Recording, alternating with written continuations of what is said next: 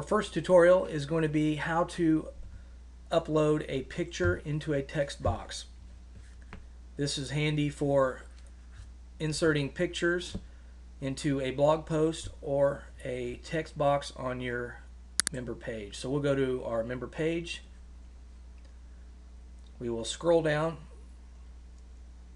I've provided several text boxes for you to add and edit information to.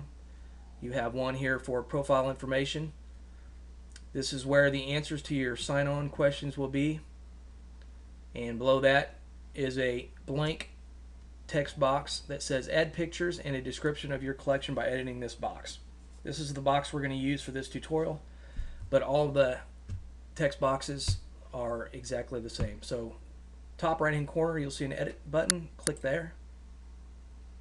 You'll have a space at the top for the title of that text box.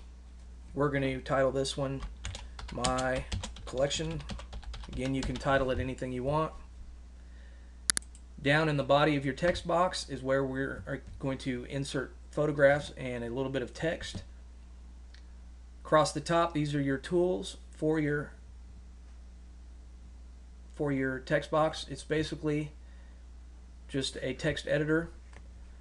You'll notice some of these bold, italic, underline, your justification buttons, very similar to a text editor I'm sure everyone's familiar with. You'll see this button right here. This is the one we're going to focus on for this tutorial. This is your insert image button. The next button is for embedding videos. We'll get into that in another tutorial. For this tutorial, click on insert image and your upload box will appear. We're going to browse our hard drive for a photo. Click browse. We're going to select this file here. Click open. And what that does, we are uploading that picture to our servers. Once that is uploaded, you will see a link here. That is the location on our servers. We'll have the choice to justify our photo to the left, to the right, centered, or full. If you're uploading a picture larger than our text box, the program will automatically resize your picture and will fit the picture inside your text box, which saves you a lot of time and trouble, trust me. Your padding button here is set to 0. This is the space around your picture.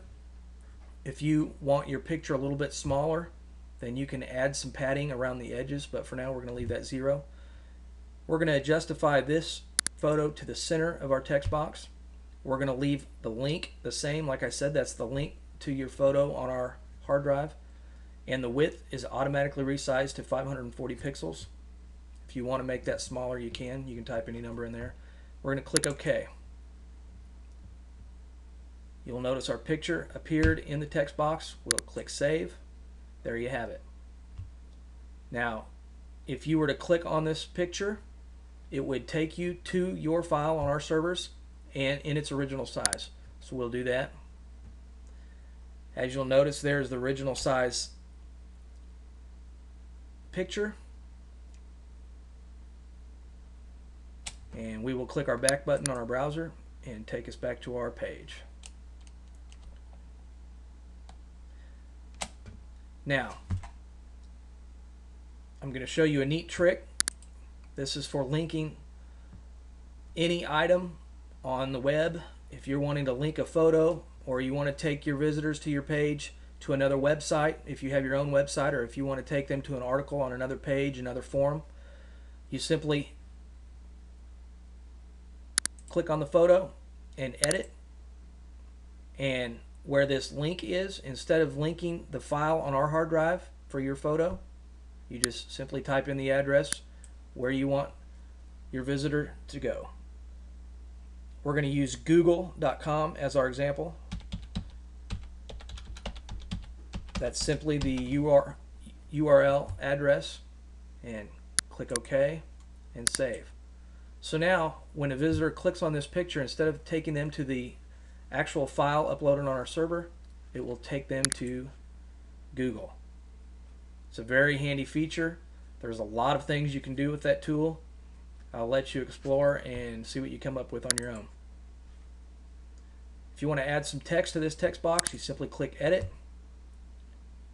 You can click the HTML button. This is basically the HTML code for the photo we just uploaded, along with the link. You can see right there is your link to google.com. We're going to add some text below the picture, and we're going to describe this picture. Boeing 747. Click Save. You'll notice at the bottom of the text box there is your description for that photo. If we want to center that text, we'll simply go to the top right hand corner, click the Edit button again. You'll notice we come up in HTML mode. Click HTML again, it will take you back. Highlight your text, center justify, click Save. There you have it. And that's going to wrap up this tutorial.